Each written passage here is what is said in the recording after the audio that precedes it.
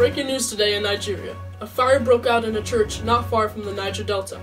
We're going to pass the news to Janice, who is there to report on the scene. That's right, Rob. It was just several hours ago when an old telephone pole fell onto a small pool of oil right outside the Living Faith Church, a widely used Christian worshiping center. The church was set aflame and was destroyed. Pollution from the local oil companies has proven to be the cause of the oil found on the scene of the fire. Controversy has risen within the community from the president's promise to ensure the safety of the citizens and meet oil holding regulations. Fortunately, no one was in the church at the time. Authorities are on the scene with more details to come later.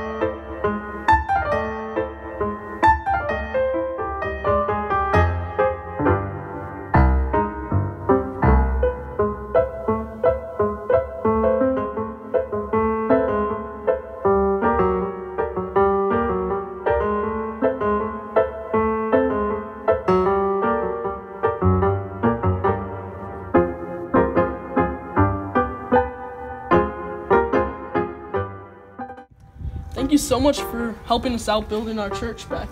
We are indebted to you. Well, I help you out, you help me out, right? Yes, we actually just made a website in your favor, and now many followers of the region have already voted in your favor. Great. Polls are starting to show in my favor. Breaking news.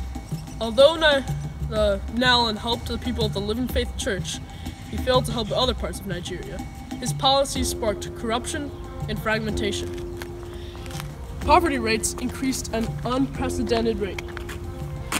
He failed to address the challenge of diversifying the economy and continued to invest only in the oil industry.